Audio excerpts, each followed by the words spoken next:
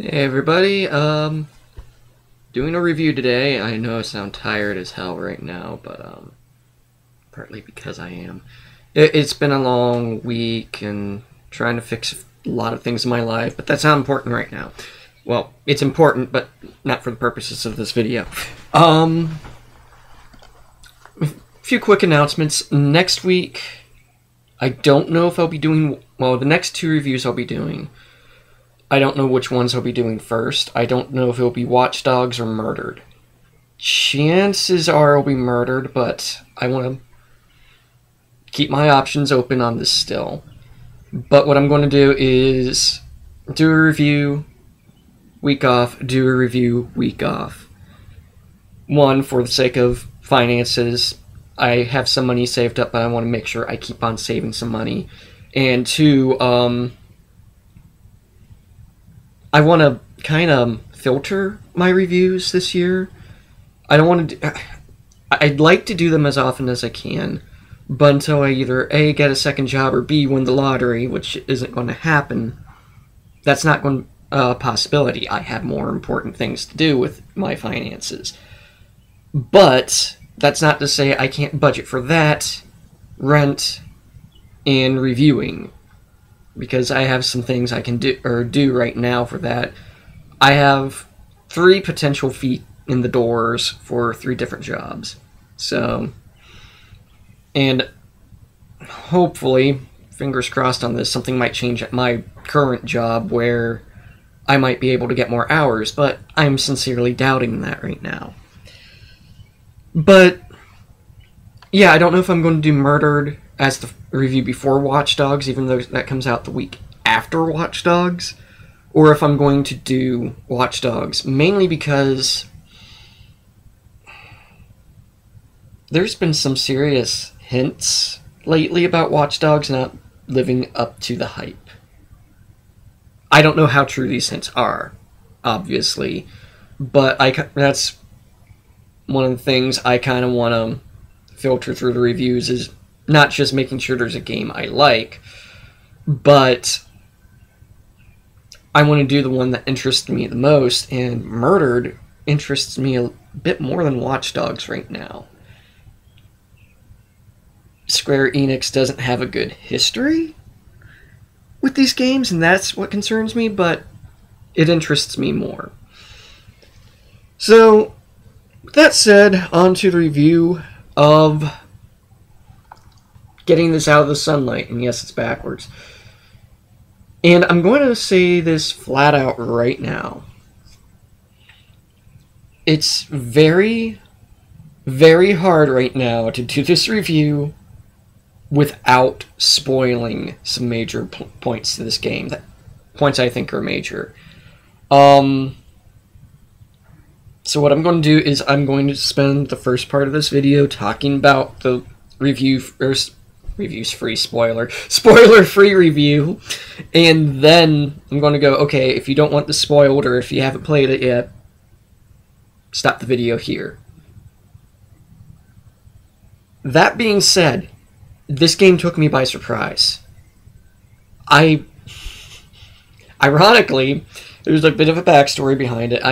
I'm a fan of the Wolfenstein series, since Wolfenstein 3D. I liked Return to Castle Wolfenstein. I liked the 2009 Wolfenstein that came out. But when they said, oh, this one's in the 60s and it takes place after World War II and the Nazis won, I was like, what? You just completely retconned the entire series. How are you going to get past this? I should have been paying attention who made the game. See, Machine Games, a lot of the people who work for Machine Games did the Chronicles of Riddick series and the first Darkness game, which are less purely gameplay driven and a lot more story driven, and they have been some of my favorite games this past, the PS3 360 generation. I didn't know they did this. And that should have been, if I knew that, that would have been my first clue that I should have known what I was walking into. and I should have been pleased. But I reserved it after selling back a bunch of games that I wasn't playing. And Gemma and I are walking to the theater. We're going to see a movie. And she goes, hey, you know, Watch Dogs comes out the week after. I'm like, because I wanted to reserve that. And I didn't think of it. I thought Watch Dogs was coming out a lot later. And they're like, oh well, if Wolfenstein's bad, I'll sell it back.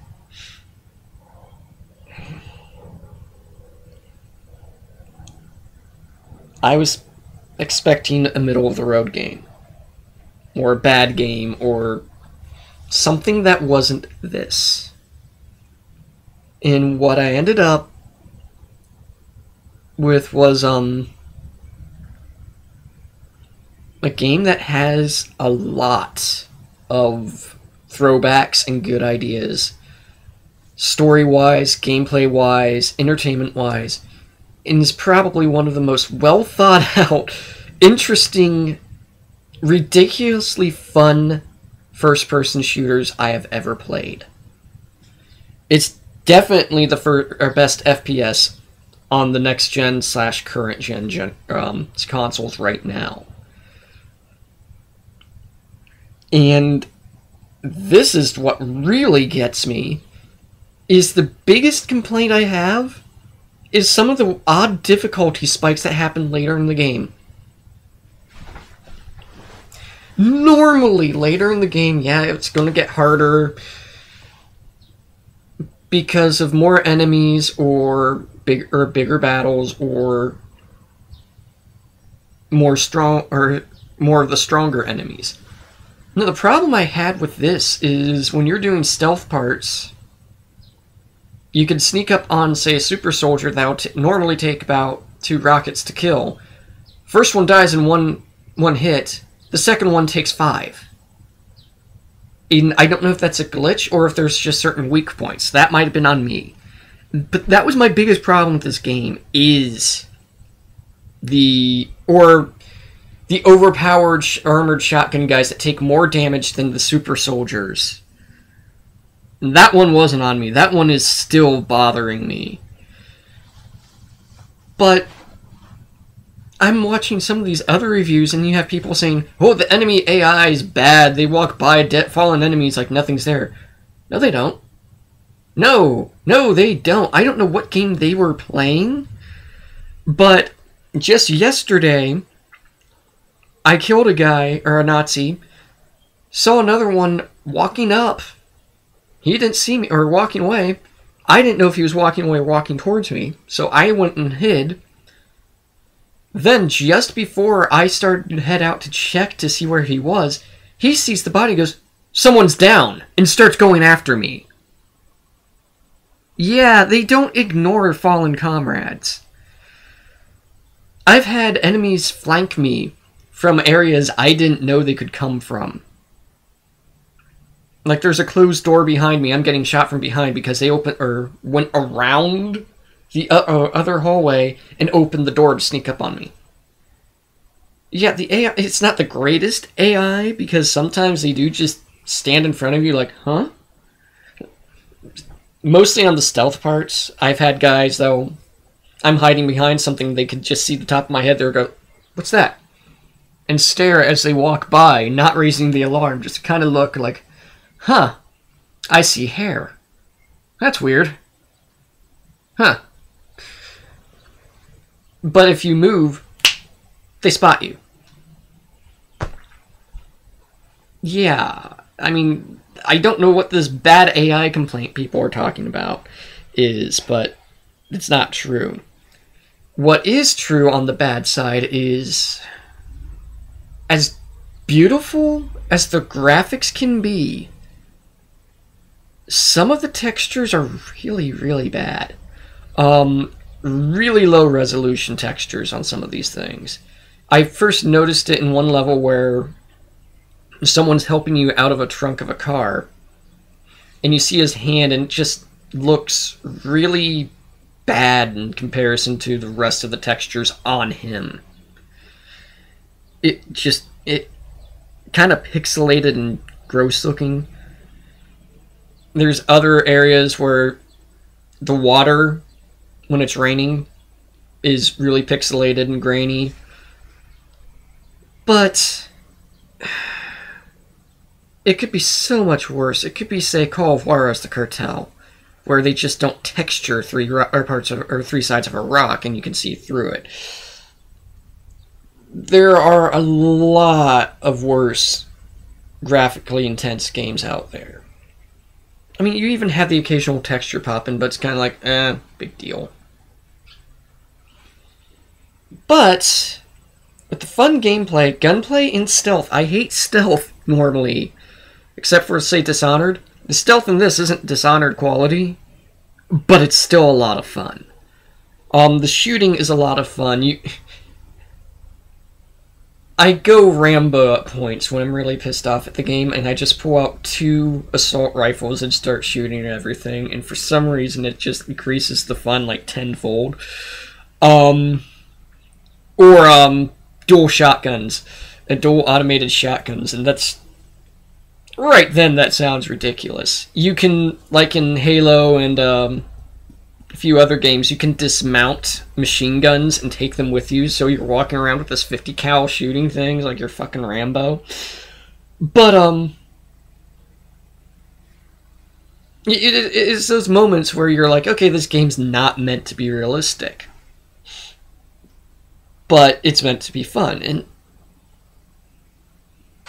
I'll get back to that in the spoiler part of this, because there's a very big thing with that. Now, this big standout point, and this is what took me by surprise the most, is that this is a Wolfenstein game with a really, really well thought out, deep story.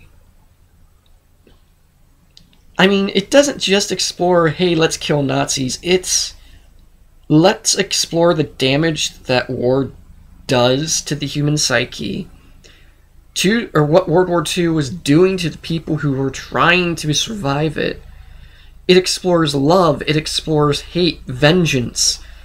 There's one character, guys, seriously, my favorite character in this game, Max Haas. The only 2 words he knows are Max Haas. Half of the top of his head is flat. He has severe brain damage. But he's very emotional, and he has a scene in the end of the game that,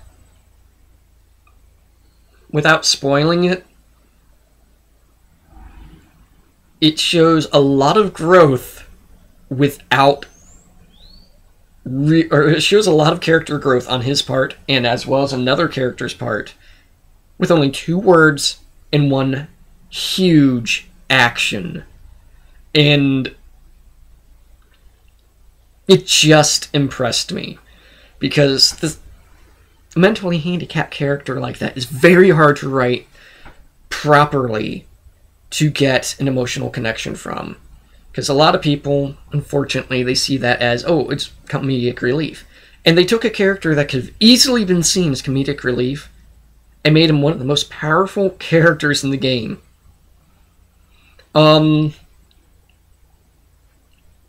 There's a part where people are like, oh, that came out of nowhere. There's a sex scene right in the towards the beginning of the game where people are like, that came out of nowhere, but you gotta remember, it's kind of written like a Bond movie at points.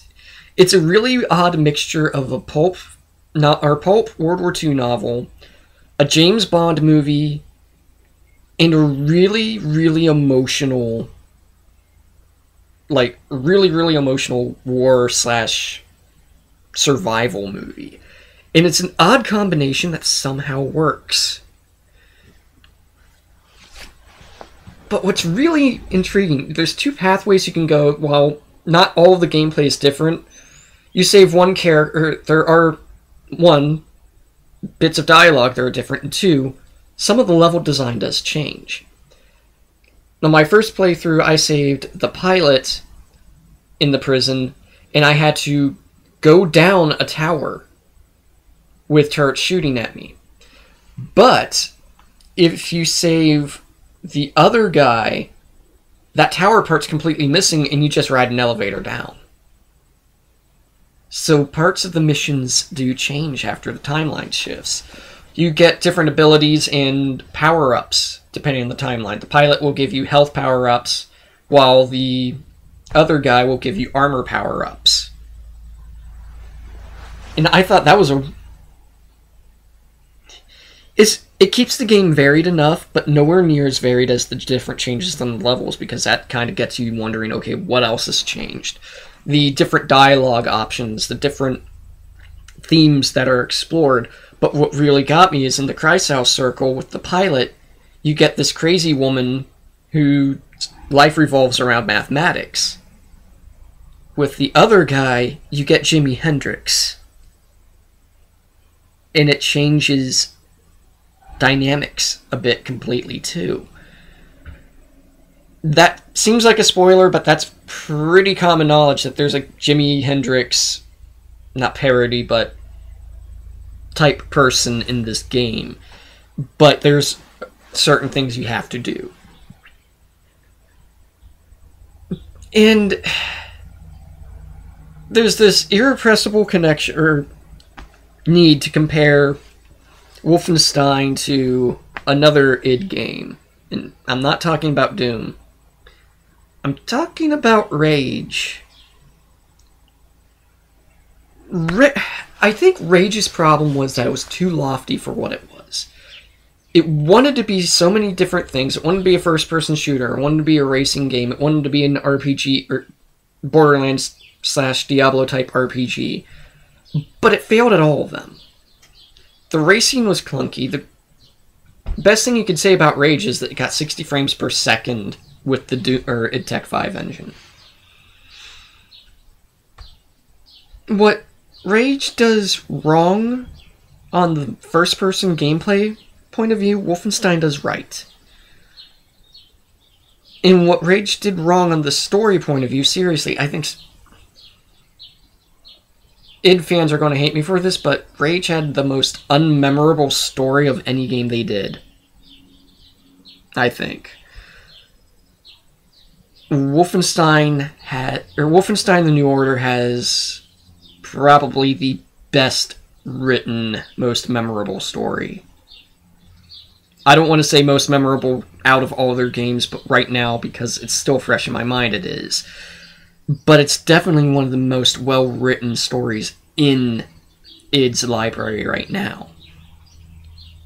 So definitely, this is a must-get game. I mean, I'm surprised I'm saying that. I'm really in awe of myself for saying, yes, you need to get this game. But it is really, really fucking awesome. Really good.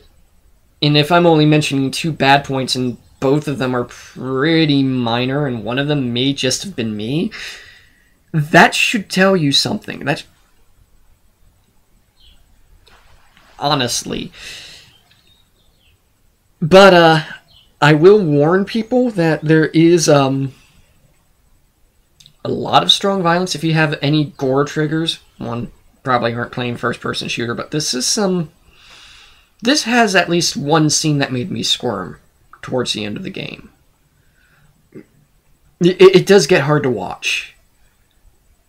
But I think a lot of it also has to do with the emotional impact these characters have, and it just credits to what the writing does. So, basically, as a number grade, I'd give this an 8.5/9 out of 10. The only reason I'm saying 8.5/9 is because I'm really on the fence with the gameplay thing. If it ends up that it was just me sucking at those parts, it's a 9. But if it's well, except, again, the armored soldiers with shotguns and rockets, they are overpowered, but I'm still... Let's call it an 8.75. Fuck it. Now, that ends the spoiler-free section of this review, because the next one goes into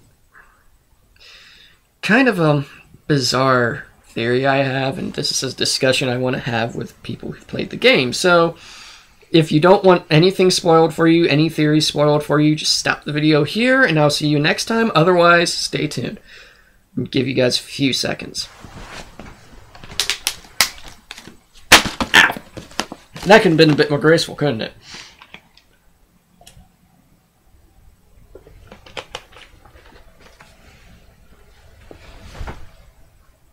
Okay. Anyone who wants to stop, stopped, right? Okay, good. Now, this is the section of this video I'm going to call BJ Blazkowicz is Dead. It sounds like an odd title, right? But there's a few good points in this that make me wonder if the end of, or if this game even happened. So we all know after the first level, BJ's left pretty much dead in the water, in the ocean, with shrapnel in his brain after an explosion on a failed mission. 14 years in a mental institution, and he has all of his strength back? Now, I know I mentioned earlier that this game's really not meant to be purely realistic. But there's things in this game that make me wonder if he's even alive. And I'll get to the biggest one last, even though I want to talk about that now. But some of it includes, like, towards the end of the game, Booby stabs him with a knife, injects him with a poison, and he even mentions, as BJ's getting up to kill him, I injected you with enough to stop an elephant. And BJ's fine. He wakes up from his 14-year catatonic state, almost at full strength, just mentioning my fingers are numb and my legs feel like jelly. But he's still moving like he's in the midst of battle and able to do it. He's able to drive, only losing consciousness just before running over or going under a bridge and running over a Nazi. He's able to retain most of his memories without any brain damage. He's able to fight these Nazis at full capacity. He's not handicapped in any way. In fact, in some regards, he comes back stronger than ever. Even in a really highly fictionalized setting, that seems preposterous. But you also have parts where he's in the prison trying to save save Set Roth. He gets stabbed multiple times, put in a chair, stabbed or slashed again. But he's able to escape with no problem. No wounds whatsoever. He's able to escape the prison, riding on the back of this robot without getting hurt. And he's in a very open position on this robot. He's... Do you see the weird thing here? I mean, yeah, it's a first-person shooter where the main character is kind of a Superman, but he should be not dead 10 times over, but not invincible. In fact, the only time he really shows any sign of injuries at the end of the game, again, spoiler alert here, when he Death's Head kills himself with a grenade while BJ stabs him. That's the only time he's hurt. Now, here's my theory. As I've kind of hinted at, I chose the Fergus timeline as my first playthrough. Mainly because I kind of think Wyatt is a really bland character, but that might change. And Fergus is awesome, okay? I feel sorry for Fergus, but he's an awesome character. Well, Fergus's timeline has Tekla, the insane mathematician. And I didn't think she was going to be anything important. I figured, okay, she's just a character that's rambling on about math. I should have known better. I really should have known better.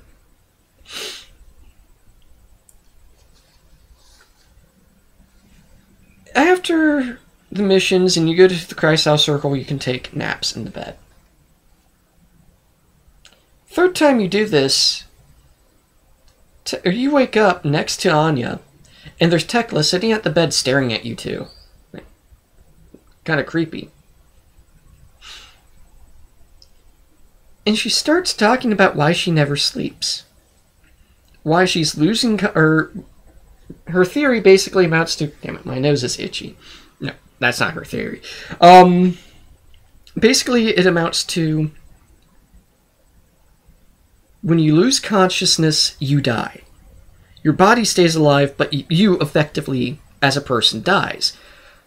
But another person takes over your body, and since it's the same body, same mind, retains the same memories, but is effectively a different person. And then she tells BJ, you already have been out for at least 14 years. You have shrapnel in your brain and you're brain damaged. How do we know you're not dead and this is all in your imagination? Basically, right there throws a hint that, yeah, you're dead. This isn't happening. This is all fake. This is the last hurrah for you, and it's all imagined as you're dying.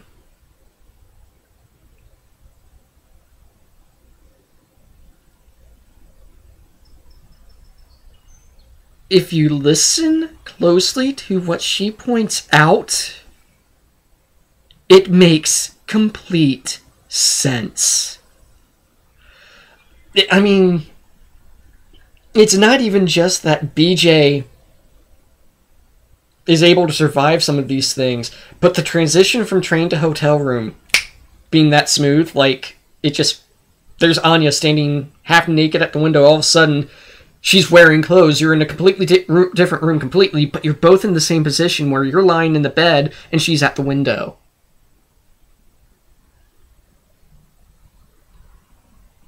Because you were never on the train. You were never in the hotel. You're still in the ocean, lying on a board, dying. The woman in the beginning of the game where BJ is saying how he wanted to have a normal life, but that's not for him, is Anya. It's the woman he's fantasized about since the beginning of the game. And then he's fantasizing about her being the warrior. Or not warrior, but kind of the liberty figure. It's his fantasy. It's basically him, one, admitting that he can't have a normal life, and two, imagining how he could be happy in the life he's in now. Because he's talking about the atrocities of war, how many soldiers and children, or as he says, kids that Death's Head has murdered. He watches some of his friends die right in front of him. One in a particularly gruesome fashion. And then jumps out of the castle window, getting shrapnel in his brain, landing face first in the water. How is he surviving? I think the very end of the game where he says nuke the castle is literally him saying, okay, I won. Even if it's just in his mind, he finally won. That's my thought on it. I want to develop that a bit more and go more depth on it, but that's seriously what I'm thinking, is that this game never really happened. And the thing is, if that's true, I'm not upset because it's still a hell of a fun ride. But that's all I got on that right now. I'll probably come back to it at some point in time.